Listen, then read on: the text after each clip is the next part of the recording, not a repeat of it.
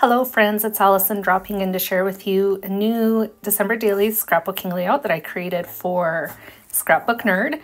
This layout is a hybrid and I am playing with simple stories, mix and a mingle, and of course my Cricut. My Cricut was used just to add the journaling and then the grid pattern that you see behind it. Everything else in this layout is from Mix and a Mingle, except for this red pattern paper that I'm using, which is from Life Captured. And it works perfectly with a Christmas theme for a layout. It's not Christmas paper, but it's perfect and I couldn't resist not using it. So I'm adding a little scallop border that I cut with my Cricut and then this snowflake as well. Okay, so I lied. There's a few other things that I used my Cricut for, but after this, I better not say that because I just realized I would be lying again. Anyways, moving on. I'm filling in the snowflake with some sparkle. That's a Wink of Stella shimmer brush, clear one that I have in my stash. And then that is being attached to the layout base with liquid glue. The layout measures 6 by 8 inches. It is going in a page protector inside my December daily album. And the photo I printed at home and it's 4 by 6 inches. Easy peasy. So I'm just decorating the bottom half of the layout with my title, journaling, and then a bunch of layering. These little gifts were perfect to highlight the story that I was sharing for today.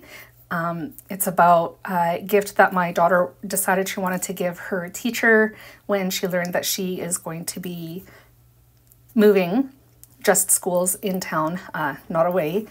And so she quizzed her on what she liked and then ended up finding this recipe for lemon sugar cookies, which are amazing. And I'm still waiting on the recipe. I asked her for it and she hasn't given it to me yet. I'm using liquid glue to attach all of these pieces to my layout.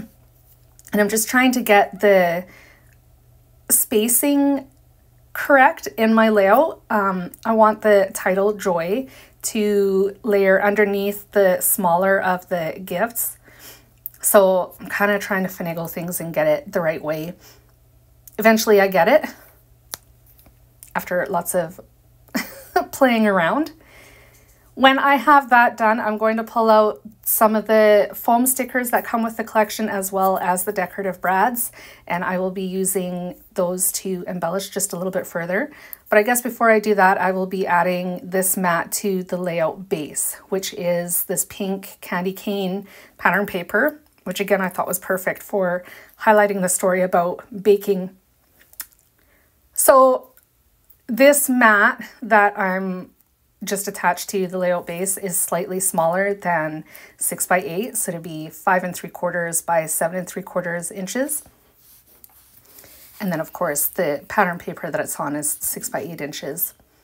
I have a chipboard phrase from the collection as well that says Christmas, so the entire title will be Christmas Joy.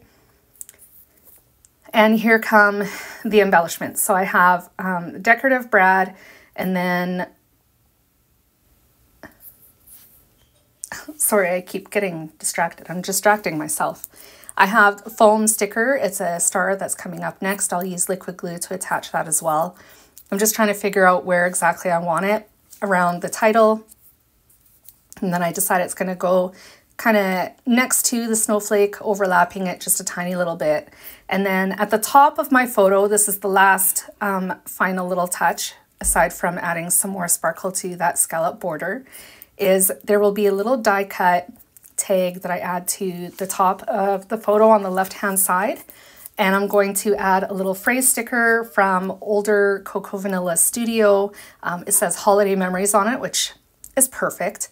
And I'm using this little star die cut also from Mix and a Mingle to bling it out just a little bit.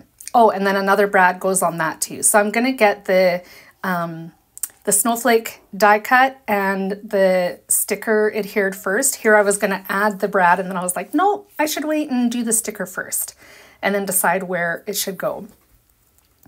Again, the liquid glue comes out. It's my best friend.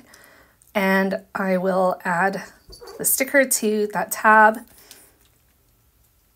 Then I will add that back to the layout base before actually committing to where that brad is gonna go. So here we go. Add glue to the back of that. If you heard that little chirp, that was Evie coming for a little snack. This is it for me. I'm just getting that tab adhered now and the brad, and then I'm done. There are close-ups coming up, so feel free to stick around for those.